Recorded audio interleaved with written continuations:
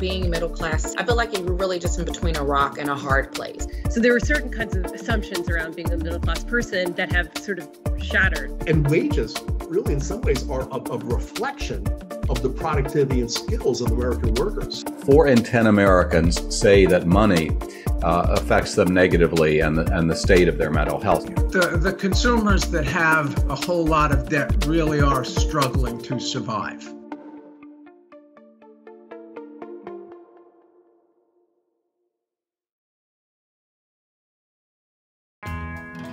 The middle class was once a symbol of the American dream. But the American middle class today paints quite a different picture. Being middle class, I feel like you're really just in between a rock and a hard place. You know, you're in a spot where everyone's like, hey, you're doing better than, low class. You're doing great. You should be fine.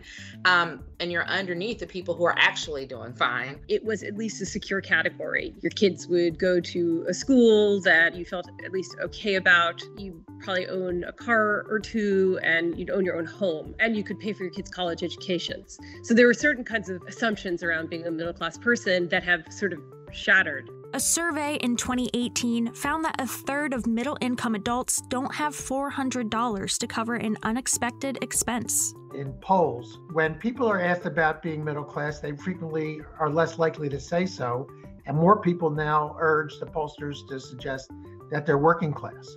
So I think that many people who maybe in prior years would have thought of themselves as middle class now no longer think of themselves that way. So when we think about economic status, we think about it as some static, state of the world, that you are either poor or not poor, you're middle class or you're not. But in fact, the reality is that many middle class families will experience one or a few years in poverty. In fact, most American families will have years where they'll be poor or near poor. That precarity, that uncertainty, that is now a feature of the middle class experience for most U.S. families. So what exactly happened to the American middle class?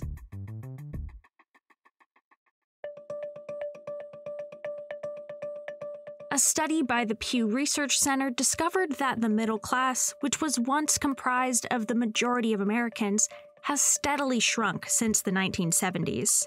About 61% of American adults were considered middle class in 1971, compared to just 51% in 2019.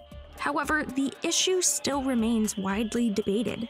When people think about the state of the middle class and whether or not it's shrinking, it really is a difficult question. And I think the reason why is that as a nation, we've not actually established a formal definition of middle class. I was at a seminar recently where somebody literally said, there is no middle class anymore. The middle class is gone. And I thought, oh dear, that's political rhetoric. And I understand that it's a sort of a stand-in for saying that folks in the middle are hurting, but it's just really not accurate. We looked at the size of the middle class in these 16 rich countries in 1985 and again in 2016. And one of the things that surprised me was the size of the middle class in the United States did not change. It was about 59% in 1985, and it was 59% in 2016. Experts instead prefer the term squeezed to describe what's happening to the middle class today. Even if the middle class hasn't statistically shrunk, I do think that the middle class faces more in the way of pressures to maintain or even build upon their position. What it takes to actually live a middle class life, to have quality of life, in many American cities is not what it once was. They're not necessarily able to pay their rent easily. They can't own a property. If they're in their 30s, they may not feel comfortable having kids because they realize that having a child would be too expensive. And forget about medical care. If you have one thing happens to you physically, often people don't have good enough medical care. They don't have any insurance. This all goes into making somebody part of the squeezed middle class. As the middle class lifestyle grows more expensive and uncertain, it's also moving farther beyond the reach of younger generations. In 2019, just 60% of millennials were part of middle-income households in their 20s, compared with almost 70% of baby boomers.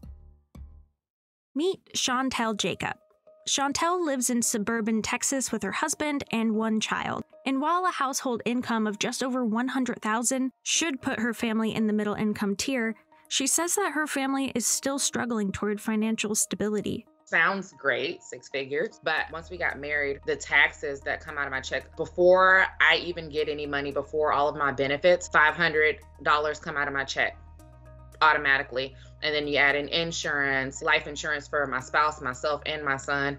And I also have money going aside for my son's college fund. It's not a lot because I can't do that much, but I want to have something for him. You know, my check that starts off at about $3,000 goes down to $2,200 before I even get to touch it. Our rent's about $1,700. Electricity is about $150. Phone bill's about $280. Internet $60. We both have vehicles. Those are about $800. Insurance on those vehicles is about $400. On food, $400 to $500 a month, but that's increasing. We budget down to the dollar, and sometimes it's very disheartening to work all week and have people tell you like, oh, you're so lucky, you have a great job, and then you're like, I don't know about that. There are several reasons why the middle class is feeling squeezed. The first reason is stagnated income. Between 1970 and 2018, the middle class share of aggregate income fell by 19% in the US. In comparison, the share of aggregate income for upper income households saw a rise of 19%. Another study by the Brookings Institute found that income in the middle class has grown half as fast compared to both the bottom 20% and the top 20% of income tiers once taxes and transfers were taken into account. If I stay at a company for a while, my income becomes stagnant. You know, it increases by a couple thousand. I generally have to job hop to have increases in my income, which in itself is not security. Middle class workers over the last 40 years have not been able to adequately benefit from the productivity growth, the expansion of the pie in the economy. We've measured this and found that the typical worker has fallen 43 percentage points behind the growth of productivity. What that means is that the middle class worker could have earned 1 percentage point more per year in compensation growth over the last 40 years. And they didn't get it because there was an erosion of labor's share of overall income, and because of rising inequalities such that the top 10%, particularly the top 1%, and even more so the top 0.1%, took in much of the gains from the growth of the economy. While incomes stagnate, the cost of living has risen dramatically over the years. To put it into perspective, the average household income in the US saw just a 16% increase over the last 50 years. In comparison, housing costs increased by 190%, and college tuition shot up by nearly 264% in the same time period. I first moved in over here in these apartments I live in 5 years ago. My rent was like $1,100. It's now $1,700. That $600 increase happened. I did not have a $600 increase. Like, my income did not increase at the same rate. Rising expenditures, rising prices in health, housing, and education are very real, and they've put a tremendous amount of pressure on income, so on households in the middle whose income simply doesn't go as far as it used to. The situation is even worse in cities where the cost of living is already higher. An analysis in 2018 found that raising a family and a middle-class lifestyle in expensive coastal cities like San Francisco or New York needs an income of at least $300,000 a year. For reference, just 10% of all households made $200,000 or over in 2020. I recently saw an apartment next to the building I work in Plano, and I was like, it'd be great to walk across the street to work. And it was like $2,400 for an efficiency. And I'm like, that's insane. And then it's like, for what I have, they call a townhome, 3-bed, 2-bath, $5,500. I'm like, well, absolutely not. Like, I'm gonna pay $5,500 and I don't own it. It's not mine. It's just getting worse. And everyone, it's like, I feel like native people are being pushed out into the suburbs, and then people from out of state can come in and enjoy the beautiful fruits of Dallas and have fun and be close to the restaurants. And, you know, I have to live out here, and, you know, it's not bad, but it's not Dallas. I'm from Dallas. I grew up there. That's where I want to be. But how it is now, you know, it's just not affordable. Policymaking might be both the fault and the solution of the middle class squeeze. There is no help whatsoever. There's no policy in place to assist people. And I feel like as soon as you get a job or as soon as you're working, they're just like, oh, that's all you need is a job. You got it, you know, go forth and have at it. The stagnation of wages and paychecks for people started in the 70s when productivity started growing more slowly, but really accelerated after 1979 and 80 when there was a huge growth of inequality, when the top 1% took off, when the stock market grew, but people's paychecks didn't. And that has to do with issues of deregulation and excessive unemployment, the weakening of unions, the failure to raise the minimum wage, globalization with low-wage countries that really put the kibosh on blue-collar job opportunities in many places. The point is that it's not that the economy got worse, it was that there were policy decisions made so that the economic growth did not filter down to the vast majority. The country wasn't built by Wall Street bankers, CEOs, and hedge fund managers. It was built by you. It was built by the great American middle class. In response, the Biden administration came into office in 2021 with a promise to revitalize the middle class. The $1 trillion bipartisan infrastructure bill from November 2021 and the upcoming Build Back Better Act both include provisions aimed at financially supporting middle-income families. But as Congress continues to find itself in stalemate, only time will tell whether these bills would really have an impact on the survival of middle-income households. I don't see any change effects. My friends that were struggling are still struggling. You know, I'm still budgeting down to every dollar, trying to get things done. So I just feel like if the changes are happening, they're not trickling down fast enough for us to see the effects of it. I think that overall, the team with the Biden administration's done quite well. At the same time, they're up against really strong headwinds. We're talking about a global pandemic that persists. We're talking about historic levels of inflation and labor shortages that are leading to these sorts of supply chain gaps worldwide. So I think that both things are true. They've done a good job, but they also have a lot of work to do. The fate of the middle class could determine the future of the American dream. I just think we do need to be concerned because this has an effect on how people perceive the American experiment working for them. And there are expectations that there should be this upward growth and mobility. But I think we do have an increasingly precarious labor market for many Americans. And so it's important to note that this is also a feature of inequality. It's a shame that we have as much or more poverty now than we did 40 years ago, that the middle class is earning somewhat higher wages, but not in proportion to what they've increased their productivity over that time. And what this does is it adds to division. It hurts our democracy. It hurts our the upward mobility of the children of these families. That whole middle class of people is like teetering on the brink of ruin. One emergency, one catastrophe, and you can see even COVID showed you how quickly people who were doing good can just fall off and have nothing. That should have been a wake-up call that we need to change some things.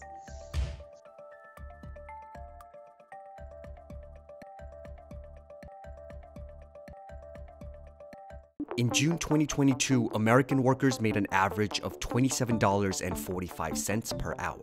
In 1972, the same workers earned an average of $3.88 per hour.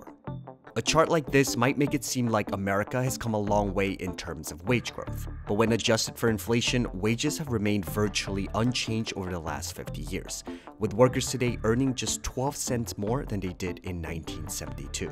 When the average American is not seeing his or her living standards increase over a period of decades, that's something that should concern us all. With inflation at its highest since 1981, Americans are feeling the pain of slow wage growth. 2/3 of American workers said that inflation has outpaced any salary gains made in the past year. Now, because of the inflation, I can't even make the monthly payments. So I had to pick extra hours with my elderly care job.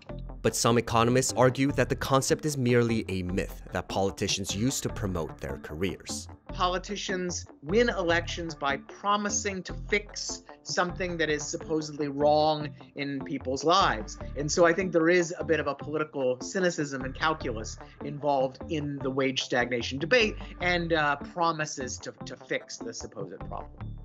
So just how real is wage stagnation in America today? And what does it mean for American workers?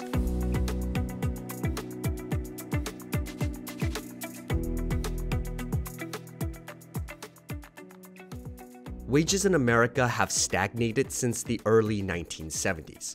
But it was 1979 when the gap between workers' productivity and wage began to substantially increase. Between 1979 and 2020, workers' wages grew by 17.5%, while productivity grew over 3 times as fast at 61.8%. It's not true that wages haven't grown at all. They have, but they haven't grown as quickly as they had in the past. Since the 80s, the economy's changed a lot. We've gone really from an industrial era to a tech era. When you have these big changes to the economy, sometimes the gains are not equally felt, but it really has an impact on everyone's lifestyle and everyone's wages. Wage stagnation is worse for lower and middle income earners. The bottom 90% of American workers saw their annual wages increase by 28.2% from 1979 to 2020, while wages for the top 1% increased by 179.3%. Meanwhile, the top 0.1% saw an astonishing growth of 389.1%. Real wages, which means that after we adjust them for inflation, has not risen that much since the late 1970s. We know that, on the other hand, inequality did rise over most of this period. I've been working about since the 90s when I came here. That's about 30 years on and off. And there was very little raise for domestic workers in general. Now, after the 2020 with the inflation, I feel like the income stayed the same. People lost some of the jobs, like in my experience, and we have to struggle to find different or secondary job or second part-time job just to maintain the monthly expenses of our daily living. It's very hard. Despite causing severe disruption to the US labor market, the COVID pandemic has led to surprising wage gains across industries. COVID has actually seen a significant acceleration in wage growth, particularly for low-wage earners. This reflects a really serious tightness in the labor market due to excessive U.S. demand, whether it's for the Federal Reserve or through fiscal stimulus payments, but also restrictions on labor supply, immigration restrictions, early retirements, and of course, illness or deaths. So that has driven substantial wage gains. How to tell whether that's the new reality? And that's why I want to be cautious. It change our life forever, and maybe for the better in terms of labor market and wages. We have to wait and see. Automation is one explanation for wage stagnation in America. The McKinsey Global Institute predicts that 45.3 million workers will lose their jobs due to advancements in technology by 2030. Automation has been a really big factor so far in especially manufacturing jobs. So before, if you build a car, you use machines, but there was a lot of sort of hands-on work with it. Now much more of that is done with machines, and you have to be a lot more skilled to use those machines, which means that a lot of the routine jobs have disappeared or they're very poorly paid. Over the next 2 or 3 decades, a lot of economists believe that there's going to be a lot of disruption in the labor market because of new automation. And even college-educated workers, that financial assistance and accounting and even some parts of medical diagnoses will be done by machines with artificial intelligence. So a lot more of us might be facing that competition from these machines.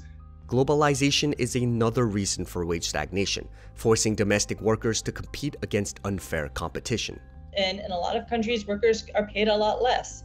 So now, particularly if you don't have a lot of very specialized skills, you're competing in that market. And that means that a lot of sort of routine office work and sort of manufacturing work is going to go overseas. But that isn't all bad news for Americans. It's important to remember that meant goods got a lot cheaper. It's one of the reasons we had such low inflation since the 80s, and everyone benefited from that. But that said, I think economists like me were a little cavalier that we saw the economy growing and people doing better about the people who were hurt.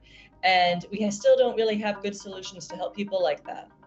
Economists suggest that labor dynamism also played a bigger role than expected. American workers today are changing jobs less frequently than before, even though job switching leads to strong take-home pay growth. While some Americans don't switch their jobs out of a desire for stability, others can't because there is nowhere else to go. In many local markets, companies use the lack of competition to suppress their workers' wages. The notion of monopoly power is that you have a local labor market. Let's say that you live in a particular city or in a particular town, and in that town, there is one employer. And given that there is only one employer there, then they set the wages in a way that lower than what you would otherwise expect them to pay. This was a fully competitive market. 60% of US labor markets are considered highly concentrated, meaning a few employers are competing for local workers. Just 10% more workers in an area can lead to about a 1% reduction in posted wages. I've asked couple families over the years, that was still before Corona, for $10 raise, and they just declined. They said they'll find somebody cheaper, and we practically lost the job. In case after case, you see that government policies were implemented to discourage labor dynamism and to discourage workers from moving to a better job or moving to a better town or city to improve their job prospects. And this inevitably will weigh on wage growth over time. Companies can also play a direct role in stifling the competition with methods like non-compete agreements.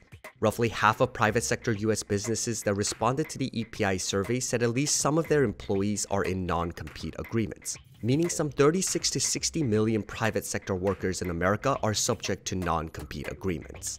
The non-compete clause would lead you to stay with your current employer, not to move, because that, the consequences would be that it would be more difficult for you to find employment. And if you are less likely to leave the job, you'll be tied in or locked into the current employer, which means that the likelihood that that employee would keep getting his or her lower earning is much higher. The rationale for it at the very high end of the income distribution or of the skill set.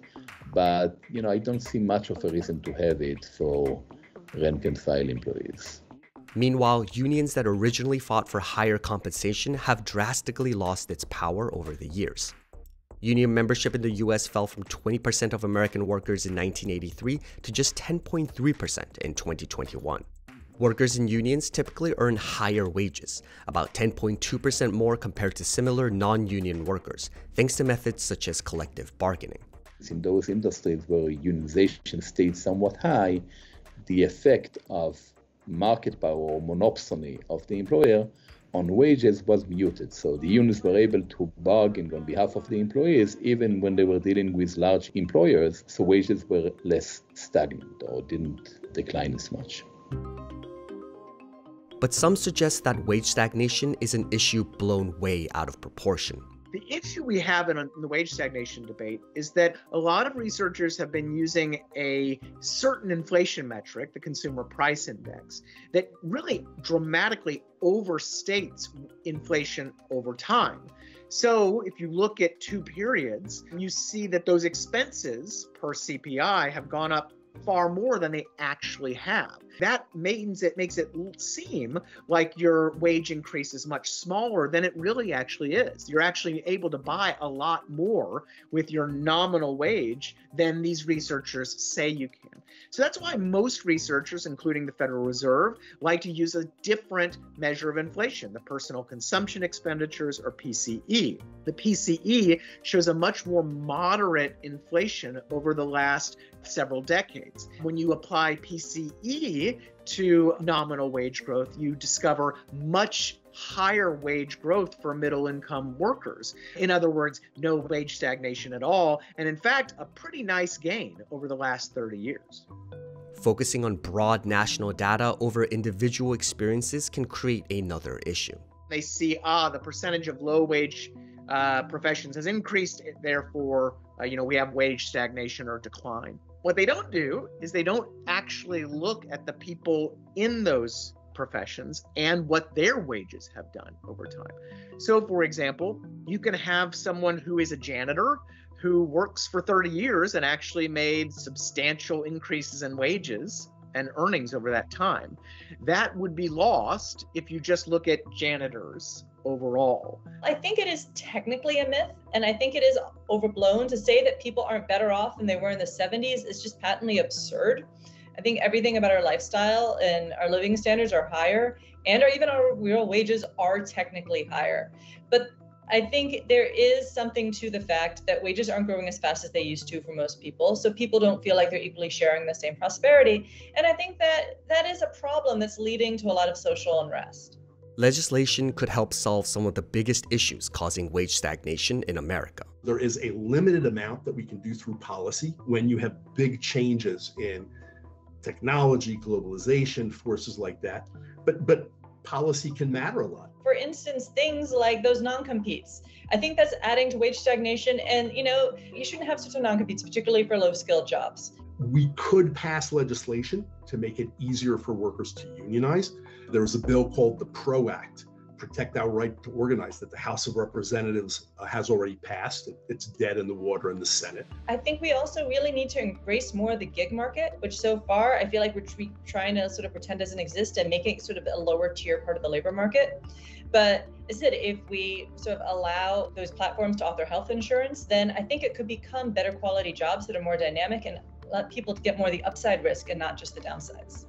The rise of remote work could also be beneficial to wage growth in local markets. Some employers are very happy to have their employees working remotely. In a way, if you can work remotely, at least, when you think about monopsony power, you are diminishing the monopsony power of an employer, because that if you are a talented person, even if you are in a small town where there's only one or two large employers, you can work for a global firm that can be based in any other part of the world or the US and work remotely and earn a higher wage.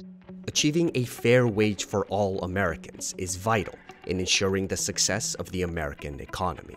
There's a basic, not just a basic sense of fairness. There is something historically we have called the American dream. It attracts immigrants to our shores. It motivates all kinds of people to innovate and make the economy productive. And wages, really, in some ways, are a reflection of the productivity and skills of American workers. So if wages are stagnating for a whole bunch of people, that means that we are not becoming as productive a country as we can be. That means the whole economy is not working as well as it can be.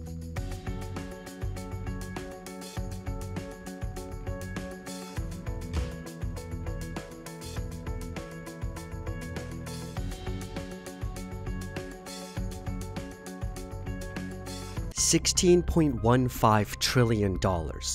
That is how much debt American households owed by the second quarter of 2022. A staggering 41.79% increase from $11.39 trillion just 10 years prior. The consumers that have a whole lot of debt really are struggling to survive. They're struggling to meet rent or mortgage payments, repay college loans, to repay loans for a car. They're struggling because they've got enormous credit card debt. 60% of American adults surveyed cited their level of debt as their main reason for financial anxiety. Debt is rising every single day, and it is something that I can say is debilitating. For me, even with a master's degree and having experience out in the field for over 10 years, I've had to have at least 3 jobs in order to not live paycheck to paycheck. But with inflation at its 40-year high, debt in America will likely grow. 43% of Americans are expected to add even more debt within the next 6 months. Debt is financing asset purchases, such as a home, such as a car. And when the price of these goods goes up, then it gets reflected in the loans that get taken out. And it's that juggling effect, right? Do I pay off this debt, or do I go get groceries or go get gas, the things that I need to actually live? So why are so many Americans in debt today? And what impact does it have on the US economy? The COVID pandemic gave many Americans a chance to improve their finances. The total personal savings rate since the pandemic averaged 12.6%. compared to just 7.25% between the Great Recession and February 2020. Americans also paid off a record $83 billion in credit card debt in 2020. To help people weather this historic crisis, all sorts of supports were extended. They offered forbearance on mortgages, on student loans, other types of debt. When one set of my student loan payments were paused, I was able to breathe. So even with that $300 that was paused specifically in loan payments, that was enough to be able to allow for me to pay off my old car. That was enough for me to be able to save a substantial amount of money in order to put a deposit down for this beautiful place that I cohabitate every single day. So all this support led to actually a very historically good period in the terms of the serious delinquency rate on student loans, on mortgage debt, on auto debt, across all these different debt types. But concerns over household debt are rising again. Government did a whole lot of things to help households and help households in debt during COVID. Now, unfortunately, those are all gone. Interest rates are starting to rise again. Federal Reserve has already increased interest rates a good deal. They've said they're going to increase interest rates more. I will tell you how much debt I do owe. Student debt from getting my bachelor's as well as my master's degree.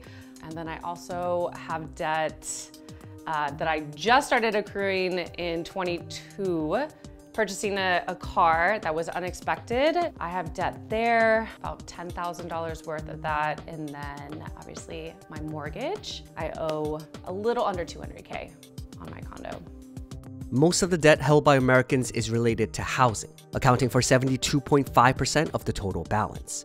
Nearly half of all Americans today say that the availability of affordable housing is a significant problem. We've seen phenomenal house price growth during the pandemic, and some of that's driven by just supply side constraints, not enough homes to go around. We also went through a decade where you had to have a 700 plus credit score to qualify for a mortgage. That means that people whose credit scores were not in that strong position were competing for lending dollars that were not easily available and for homes that were not easily available either. So prices just climbed and climbed. Meanwhile, student and auto loans comprise most of the non-housing debt, accounting for 35.7% and 33.7% of the total balance. College tuition for public four-year institutions rose by 179.2% between 2000 and 2020, with an average increase of 9% each year. With college education going up and up and up and up and up, it's the difference between spending a few $1,000s, right, for your tuition and borrowing a few $1,000s and a few tens of thousands of dollars. You get a law degree, you get a doctor's degree, you get an MBA, you get a PhD. Now the debt levels are even larger. When it comes to just living and actually thriving, it's hard for me to say that it was worth it because almost every single day, the stress of money and actually being able to pay off student loan seems so out of reach. On August 24th, President Biden announced the cancellation of $10,000 in federal student loans for borrowers making under $125,000 annually. Student debt has received a lot of attention because the rate of serious delinquency, that's 90 plus days past due, has risen to the highest of the debt types tracked by Equifax. So it surpassed credit card debt in the past about 10 years. A close majority of people paying student loans are only paying interest. So they're not actually chipping away at that principal, and it means that the amount just builds up and builds up over time. That drives a lot of increases. For new vehicles, the monthly payment for auto loans climbed past $700 for the first time in August 2022. Median car loan term got a lot longer over the last 10 years. The idea of a 5-year term is not really the standard anymore. 6-year often is what a lender will offer. And that means that people are paying more in interest over the life of their loan, and those balances are just higher. Right now, I owe under $10,000 for just my car payment, and it truly does weigh on me. It feels very challenging just on the day-to-day of, okay, well, I can start paying off towards my principal and pay off my car quicker, or I can, that wrestling of the question, or should I put that money into savings? While inflation pushes up the price of goods and services, most Americans feel that their wages aren't keeping up with inflation. The average real hourly earnings for all employees dropped by about 3% over the last year, while inflation increased by 8.5% during the same period. wouldn't want to say that wages are not increasing at all, but given the cost of living that Americans are experiencing, it's not rising fast enough. Wages start to flatline and people go, well, I should have a better standard of living. All of a sudden, it's, I can't get it out of my wages or my income, so what do? Well, let's put a little bit of money on a credit card, or let's buy a better car and have a little bit more car debt, and we'll just pay it off over a longer period of time. Even just at my age, I want to be able to embrace and do all the things that I want to do in life, and it's constantly in the back of my head of, okay, should I pay off debt today, or should I go embrace and enjoy the things that my beautiful city has to offer? No person should have to have that go through their head on a daily basis. It's not fair. For the American economy, household debt acts as a double-edged sword. On one hand, it boosts consumer spending, which contributes almost 70% of the total United States GDP. In order for the economy to keep growing, everything has to be bought. If stuff doesn't get bought, what's going to happen? Businesses will see their inventories pile up, they're going to cut back production, they're going to lay off workers. There's also good debt that can help build an individual's wealth over time, such as student loans, mortgages, or business loans. I think that some amount of consumer debt is a necessity in our economy. It makes sense in a lot of situations for people earlier in their life cycles to do more borrowing for things like higher education. But household debt that's out of control is correlated with a recession. Historically, rising household debt has been associated with lower GDP growth. The fact that households are going into debt in order to keep the economy going means that the ratio of their debt to their income is going up, and that makes them struggle more and more to be able to repay that debt. And if they can't repay that debt, sometime they reach a point where they've got to cut back because nobody will lend them more money. And that's when economies go into recessions. And if the debt to income level gets too great, then the problems for the economy can be enormous. Living with debt doesn't impact folks equally. We know that the lower income folks also have higher debt burdens because of that structural discrimination and historical discrimination that makes it so that they're not having the same access to financial products in the first place. The ratio measuring people's debt to their physical assets is heavily dependent on the race of the borrower. The ratio is 115.5% for blacks, 65.8% for Latinos, and 98% for other races, compared to just 49.3% for whites. The lower end of the income spectrum, the lower end of the credit score spectrum, we find that borrowers have a very hard time accessing traditional credit, like credit cards or a mortgage loan.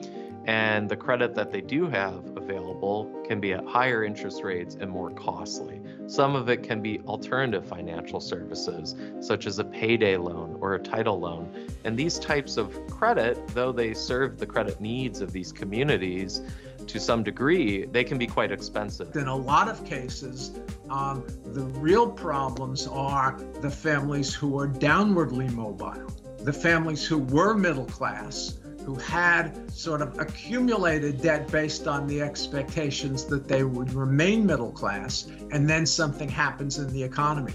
You lose your job, but you've still got your mortgage and your car payments and your college loans. Those become almost impossible to finance, and it's almost impossible for you to keep your head above water.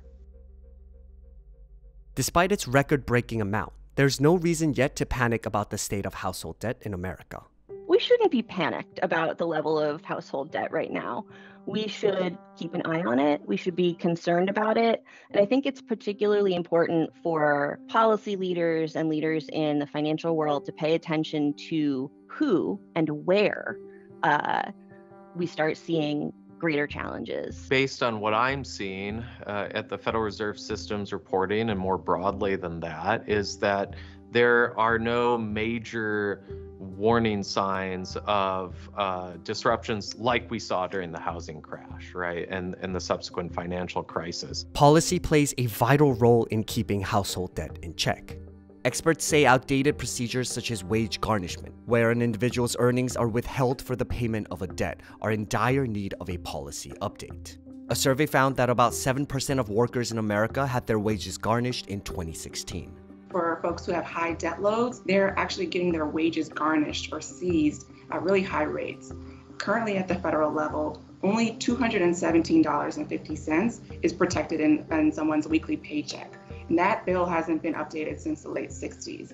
And so what we're proposing is to protect at least $1,000 in people's paycheck every week so that they have enough in their weekly paycheck to support their family and pay their bills while managing their debts responsibly. Bringing back the child tax credit program could also help reduce household debt in America. Child tax credits were expanded under the American Rescue Plan of 2021 as a response to the COVID pandemic. A survey found that more than 77.8% of child tax credits were either spent or went to paying down household debt. And that had a huge impact on household finances.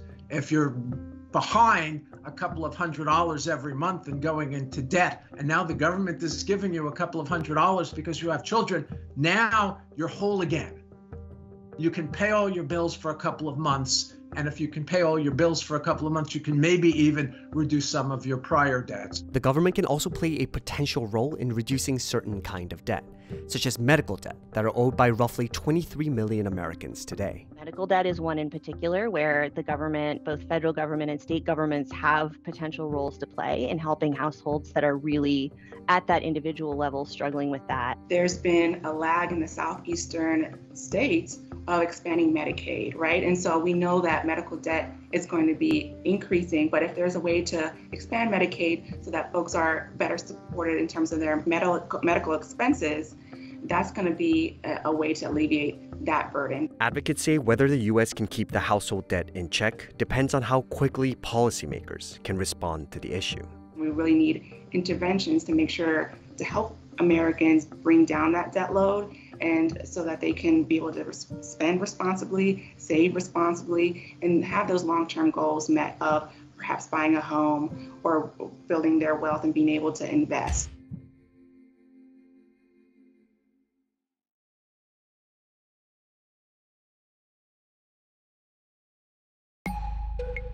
Americans seem more stressed about money than ever before. 87% of Americans said that inflation and the rising costs of everyday goods is what's driving their stress. And that's one of the highest numbers of stress that we have seen in the Stress in America survey.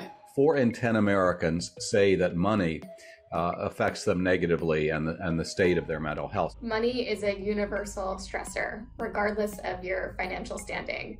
Poor mental health not only takes a toll on a person's overall well-being, but it's also bad for the economy. Workers experiencing even one poor mental health day a month could lead to $53 billion less in total income each year in the United States. Money touches every part of our life, right? And it's, modern day survival. I felt hopeless. I was feeling that depression and I didn't really know what to do. It's affecting some Americans more than others. Statistics say that 75% of Latinos are stressed about money. One of the biggest anxieties that we face is how are we going to build generational wealth? So why is money so stressful in the United States? And what can Americans do to alleviate the pressure?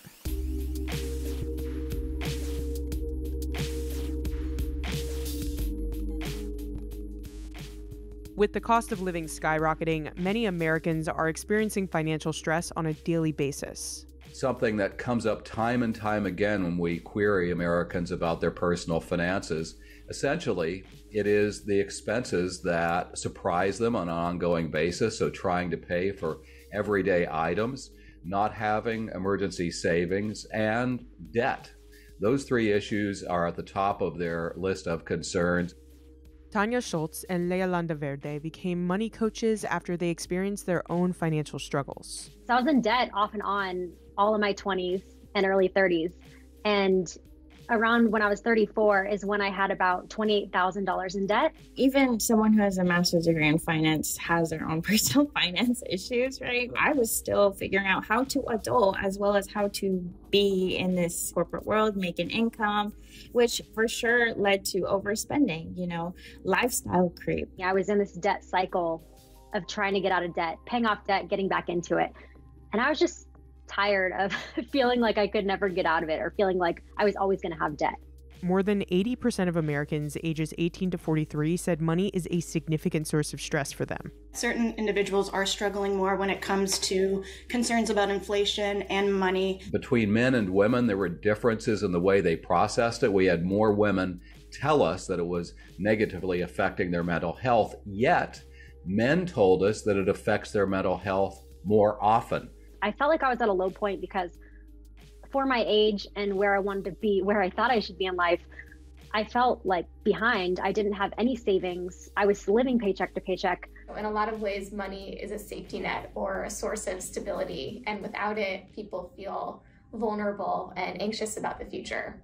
Latino and Black adults were more likely to say that money was a significant stressor more frequently than white and Asian respondents. Especially coming from my experience as a first gen, my parents didn't know how to navigate this financial system. That's why I even myself entered finance, because I saw the stress my parents faced. So then I could learn and help protect them as well as protect the community and providing them education about finances that are, transparent. Many Americans don't feel hopeful about their financial future, with 41% saying it's, quote, going to take a miracle to be ready for retirement. I think the problem in recent years has been that there has been this so-called risk shift, whereas the risk of being responsible for things has been shifted from others onto the individual. What can you put on that list? The cost of obtaining a college education, previously in the public realm, borne by taxpayers. We know where that's been going. The burden of saving for retirement was often more heavily owned by employers when they provided pension benefits. That was shifted to individuals with the changes in 401ks. Healthcare has become increasingly expensive.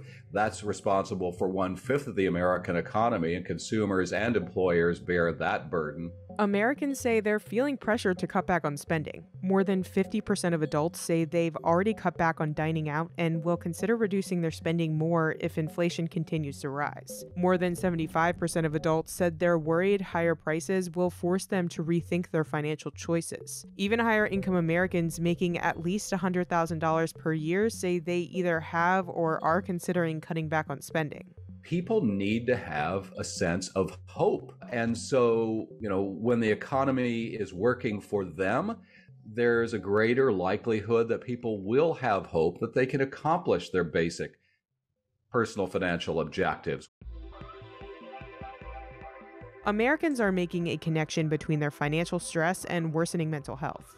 42% of U.S. adults say that money negatively impacts their mental health, with 28% saying they worry about their finances daily. Many Americans tell us that some of their sources of financial stress are as simple as looking at their bank accounts or making purchases or talking about money. Thinking about money or your finances, it can feel unavoidable with the approaching summer and travel plans, holidays, gift buying. All of these things are really stressful and can trigger concerns about finances. Sometimes dealing with stress can worsen someone's financial problems. An April 2020 Credit Karma survey found that 35% of respondents said that stress from the pandemic made them impulse buy. I was sad, so I would shop. And that led to me accumulating over $30,000 of credit card debt. And I had to figure out how the heck I was going to pay that off. Things are getting way more expensive, and we want to experience things and we want to live.